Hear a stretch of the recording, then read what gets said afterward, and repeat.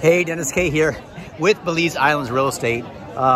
This is day 3 of trying to convince my brother here to invest in Belize Real Estate. We are right now on the island of Burano or Morano? Burano. So all of the colored fisherman shacks are here. It's a gorgeous island known for its lace. Let me just kind of show you guys the view. So check this out.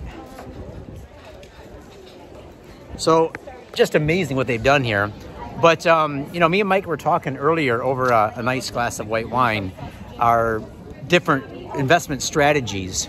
And so, Mike, just to kind of reiterate, how are you investing right now and what sort of challenges are you finding?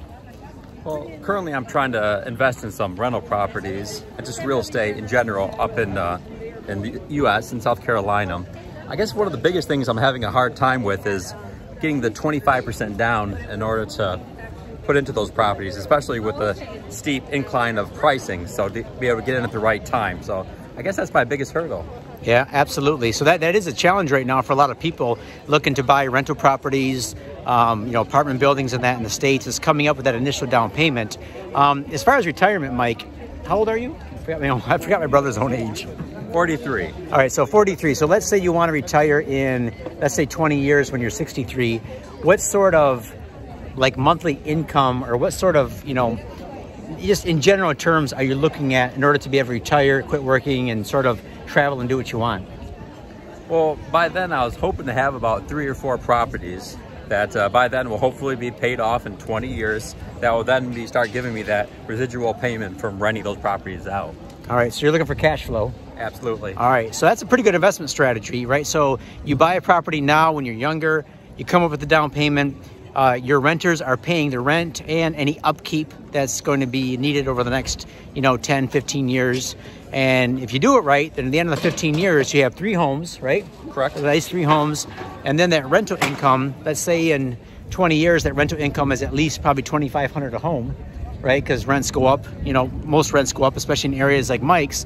So let's say when you retire, you got about $7,500 a month coming in free and clear. Is that about right? That seems reasonable. All right, good. Now, is that enough to fund your retirement lifestyle? Have you calculated the numbers? Is that good, or you need more? Is it less that you need? What do you think about that $7,500 a month? Well, because we plan on traveling, hopefully, after we retire, even more than we do now, it isn't quite enough. So I'm still looking for possibly some other scenarios in which I could help get us a little bit more income coming in, or equity. All right.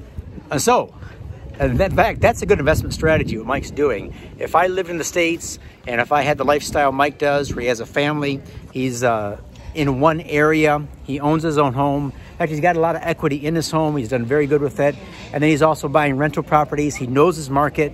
It's actually a really good investment strategy.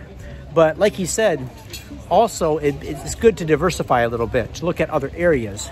So what I'm trying to talk Mike into, or show him rather, is how he can invest in Belize real estate to generate some additional cash flow now and when he goes into retirement. Oh my goodness, you guys, this place is just beautiful. Hang on, let me show you this.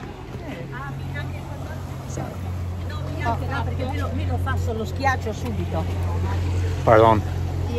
Oh, such a gorgeous little place.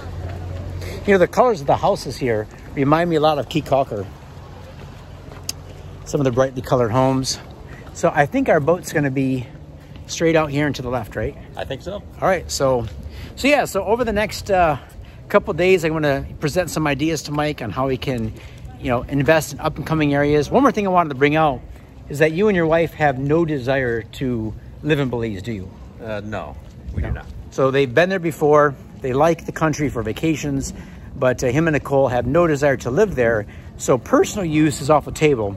So all we're doing is looking for something for Mike that generates the highest amount of return and cash flow that he can then use to either retire on or fun experiences like this. So for example, Mike, did you have to save up money to take this trip? And I never asked you this question before. Did you save up money? How did you get the funds to make this trip? Yeah, we had to save up some funds over the time. Okay. And look at other investments, a little bit of equity too, in a few items. Okay, all right, so good. So like most people, Mike and his family saved up to take a trip like this, spending 2 weeks in Italy. Steph and I were able to take this trip and all of our other trips for 2022 based on our cash flow, our income from mortgages and other things like that. So the goal here is to live a lifestyle you want to live and do things you want to do, not based on income, but on passive income that comes from investment. So, Mike, are you getting there? I'm getting there. I mean, it makes sense. So all right. I want to hear more. All right. Let's do it. Talk to you soon.